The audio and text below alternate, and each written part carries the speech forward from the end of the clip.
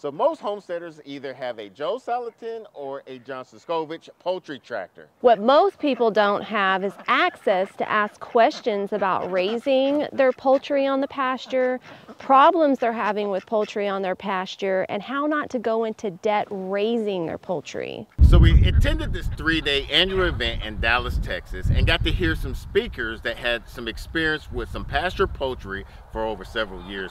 The most refreshing thing about this event was to have so many people with experience be so transparent and try to share their secrets with us to be successful in our ventures. Jason from Sow the Land was one of the many speakers that were at this event, and we actually got to interview him. We'll put that towards the end of this video. We'll get to that in just a few minutes. This conference was set up very well. The talks wasn't too long and it wasn't too short, and the breaks was long enough where you could talk to the suppliers and vendors and also use the restroom. One of the nuggets that we learned was from 413 Farms. She's actually out of Oklahoma, and she comes down to the Dallas Farmers Market, and she was saying that she noticed that different cuts of meats doesn't sell too well. One of the butchers actually stood up to confirm what she was saying and explaining different cuts that actually sell, the cuts that don't sell. So those are some of the things that you only get as a member talking to people like this. At the end of the conference, we got to hear the lunatic farmer himself, Joe Salatin, talk about the momentum that he sees the APA from the past to the current and where it's heading out from here on out. Joel actually pronounces it APAPA, and he was really sharing with us what he would like to happen with this organization.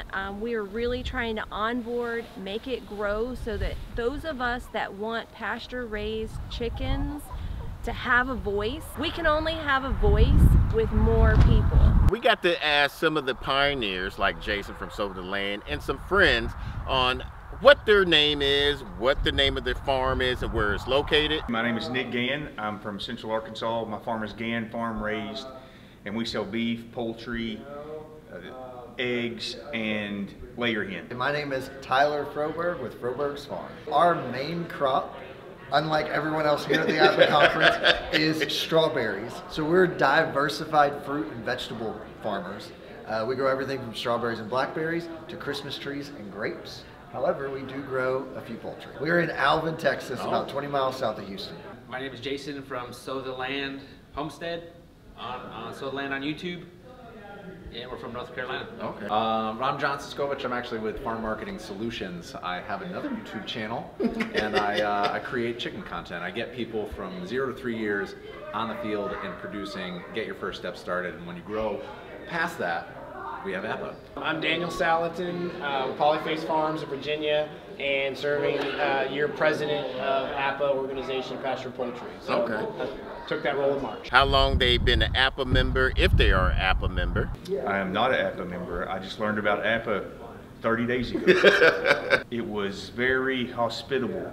It didn't matter how big your farm was or how small your farm was. It was one group of people who realized we weren't competitors. We've been an APA member since 2017. This is my first time at an APA conference, but my uncle has been to 3 in the past. Yeah, I've always wanted to come to this conference. I just felt like, you know, I just do like homestead, right? Like we just grow for ourselves. So I always thought it was like a conference for a bigger scale, like I'm selling chicken, which I'm not currently, but I always thought it was for that. But after coming here this week, I feel like no, it's for everybody. Anyone that wants to get into pasture poultry, like this conference is for you. Like even if you're not selling, but you get to talk to these people, and it's so interesting to see what they're doing and where they came from, and hearing their story and how they started. And everyone just kind of started just like us, just growing for themselves, and they just kind of grew from there. So hearing that is pretty special. One of the reasons why I create content, I made the book, is because I want more people to get into this movement. And the general ethos of APA is that there are no trade secrets. Everybody is a free sharing of information, and everybody wants everybody else to succeed. The rising tide lifts all ships.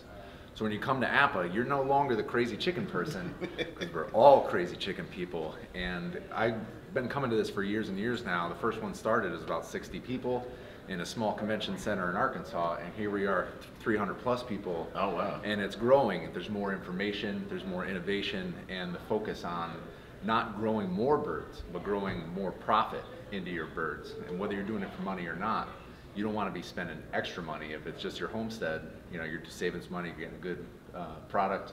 If you're growing as a business and you're serious about it, this is the room where you're going to find all those little tips and tricks. The benefit of APA and coming to a conference like this lights the fire. This sets up your year. This is the one conference I'll never miss. Yes. You know? And that only works if you have the mechanism in place to keep supporting the members throughout the year. They do monthly phone calls where you can get on and have your questions answered with board members and different members of APA. There's no more free sharing of information. There's a discussion board where I get, my preferences are that it batches all of the responses to a daily email. So it's the first email in my inbox every morning. You open it up, sometimes you look at it and you're like, I don't need to see any of this today. And sometimes you're like, I was struggling with this, and there's the answer. Or if you're struggling that hard and you know what your pain point is, you can post it on a discussion board, and there's that body of knowledge that is supporting you, and you'll find the answer for it. The American Pasture Poultry Producers Association is about a lot of peer-to-peer education of the pasture poultry space, and the educational support that new pasture poultry people need to get started, grow, and at the end of the day create lasting relationships, not just peer-to-peer, but also from market to producer, feed to grower, hatchery, everything we need to be successful. So from chick to customer, right? Creating those connections to build a lasting framework for all of those folks to be successful and raise pasture poultry.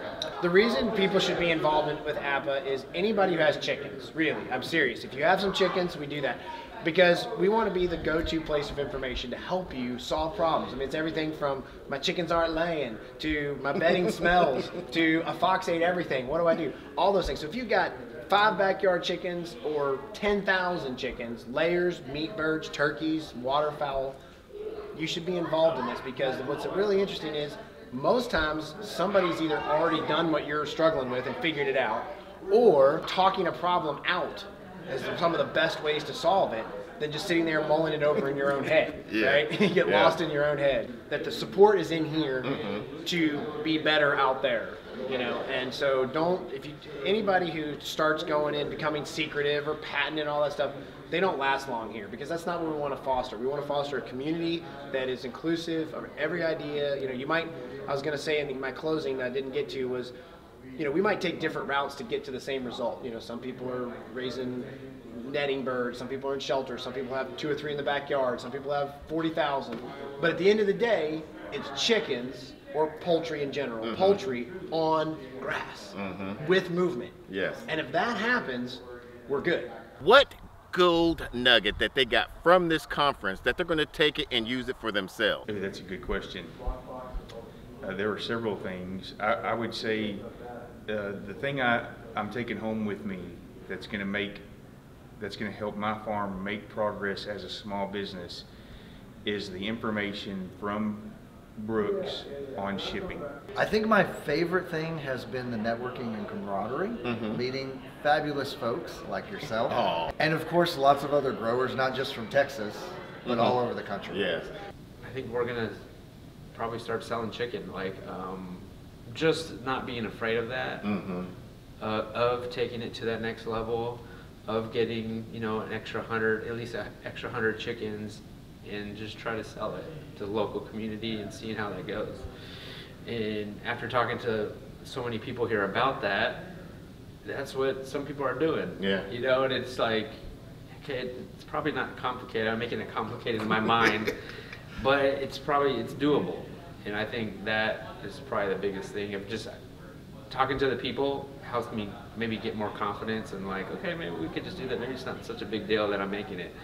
And just to try it. I've been using a 5-gallon bucket with the nipple drinkers, and I've tried a number of different ways to not have the handles rip out, and somebody drilled a piece of 1/2-inch PVC through it and used that to hang the bucket. Shut up. Yeah, I was like, oh, I mean, I've learned business stuff. I've been doing this for 10, 15 years, and it's like, I'm still this is new, and that's new, and that's new. And then the rest of the discussion, I was like, I've already got the water set up on my farm, and I didn't need to know how to run lines. And then he shows the picture of the bucket, and I'm like drawing it in my notebook, like, you did it! This is great! You know? Because you never know when you go to this conference, you are in a different place. Because you've tried stuff, you've worked all year, so you can listen to the same talk 3 years in a row and get something new every time. Because also the people change. There's more questions in that session, and that's why it's nice to have everybody in a room. Someone will ask a question, and you're like, I didn't even know I needed to know that, but I know I need to know that. That's great. And so I take notes furiously, and then when I'm traveling home, I go through the notebook and then organize from there. Yeah. So if somebody that's interested in about becoming an APA member, how can they get involved? Sure. It's as simple as just going to apa.org and checking out the website and clicking on join and becoming a member. There's a couple of about pages, etc., and you can just become members right away. It's very affordable, really, and you can just be involved. And you get a newsletter, you get access to an email listserv for asking questions to adult. I mean, like, I'm on it, people can ask me a question right there. Now, truthfully, we didn't even know that we even belonged at that conference. However, we are starting our own business venture with the American breast, so the timing was on point. If you're interested in seeing how we started in our venture, we're going to put that video off to the side and in the show notes below. Until the next video, let's grow together.